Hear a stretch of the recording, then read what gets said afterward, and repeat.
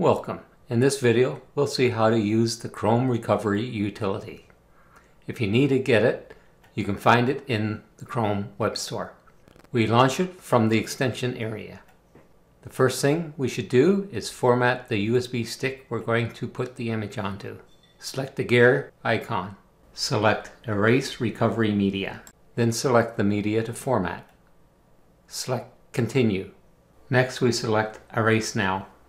Now we know our USB stick is ready to get the new image installed on it. Select Create Another. Select Get Started. So if I was creating a recovery media for this exact same Chromebook that I'm currently on, I would select this option. But I wish to create it for another type of Chromebook, so I select a model from the list. First I choose the manufacturer. I'm going to choose Acer.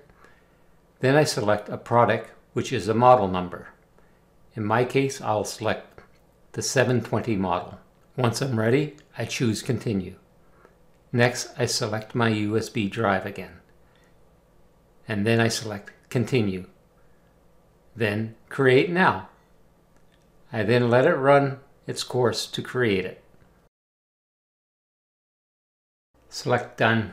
Now all I have to do is remove the USB stick from the Chromebook and continue with the recovery of the other Chromebook. I hope you found this video informative. Thanks for watching.